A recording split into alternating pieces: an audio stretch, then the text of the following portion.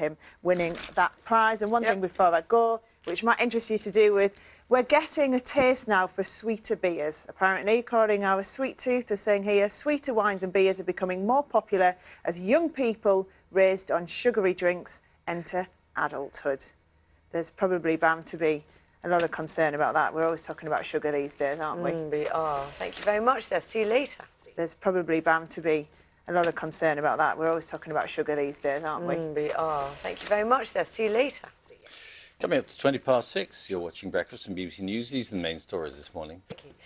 In the last few minutes, there have been some breaking news about Royal Mail. Steph's got details, morning. Yes, morning to you both. This is about the government's shares in Royal Mail, which they've now sold off. Morning, everyone. Yeah, Royal Mail is now in private hands for the first time in history. Last night, the government raised just under £600 million for selling 13% of the shares that it had in the company. The remaining 1% is to be given to Royal Mail employees. Now, this comes 2 years after the government first started selling off shares in the firm and was criticised at the time for selling them too cheaply. A couple of other stories for you this morning. The boss of Volkswagen in the UK has refused to say whether customers will be compensated over the emissions rigging scandal, which came to light 3 weeks ago.